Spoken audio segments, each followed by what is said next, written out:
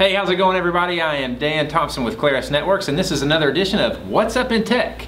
Today we're discussing the Internet of Things, and I have with me a special guest today. His name is Slade Griffin. He works with, actually owns, Cyphoss Security. So welcome today. Real quickly, tell us, what do you do, Slade?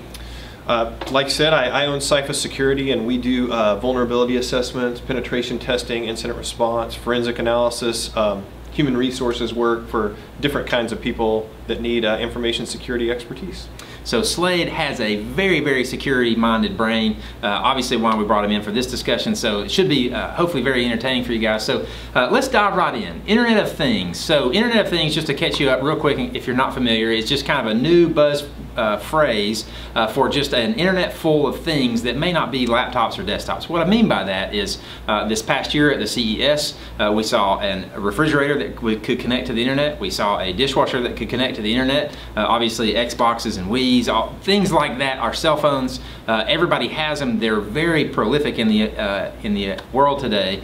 That's where we're headed. So the question is, when does it become more valuable of a target for hackers to try to hack into your refrigerator than it does your PC? Will that ever happen? Should this be things we should be concerned about? Slade, dive right in. What are your thoughts on all this? Yeah, so several thoughts on that. We saw the article last week or the week before about a refrigerator being used in a spamming attack, and I don't know whether or not that's true. There's other articles that say no, it wasn't. The point is that it could be used in an attack like that if it's connected to the internet. Those devices are running the Android operating system. That seems to be the operating system of choice for a lot of manufacturers right now. And essentially what we've done is we've taken a computer, you know, they're not a computer, but we've taken a computer and we've stuck it in a refrigerator or in a phone. We've made the phone into a computer now, and now these things have the ability to be leveraged in an attack should they present themselves as vulnerable. So I think one of the main things you have to look at with that is, you know, what are you bringing into your environment, in a business especially, and where are you plugging them in?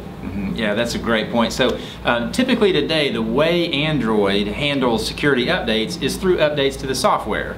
The question then becomes is if you have a refrigerator or a dishwasher or whatever, maybe it has the full-blown version of Android, maybe it doesn't, but at the end of the day, how does it get updated?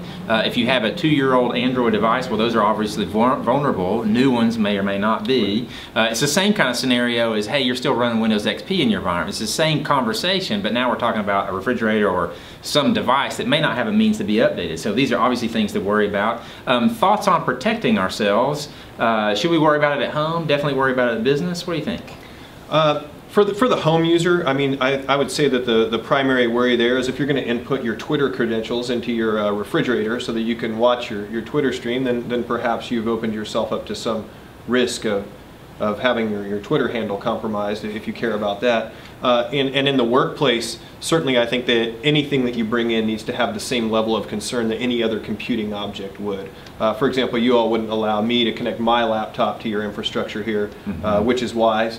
But maybe I could sell you a refrigerator and you might plug that in. And so maybe architecting your network in such a way that at a minimum, things that aren't critical to your business mission, how you earn money, are on a separate VLAN, on a virtual network.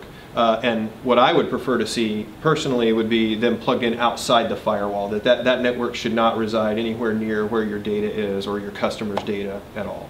Yeah, perfect. And so that actually coincides very nicely with the new security standards that Claris is now implementing with our wireless devices. So basically the stance that we want to take going forward is if you have devices that connect to your network that are either company owned or not company owned, but for whatever reason we can't manage those operating systems well, so as an example our phones or iPads, we want to segment those off from your corporate network so that if something ever does happen to them, well, they can do minimal damage, if any damage, to your corporate network, which is exactly what we want. So these are things to think about obviously inside our companies and things that we should be considering. Like Slade was saying, we want to push those as far out as possible so they can do the least amount of damage as possible. I mean, especially something as arbitrary as a refrigerator, right? I mean, we wouldn't want that thing running amok on our network. So things to think about. Obviously, if you need help with any of that, we can assist you with that. If you need help looking through your network, or if you need help just thinking about security, Slade can obviously give you a hand there. So we will catch you next time on What's Up in Tech. Again, I'm Dan Thompson with Claris Networks.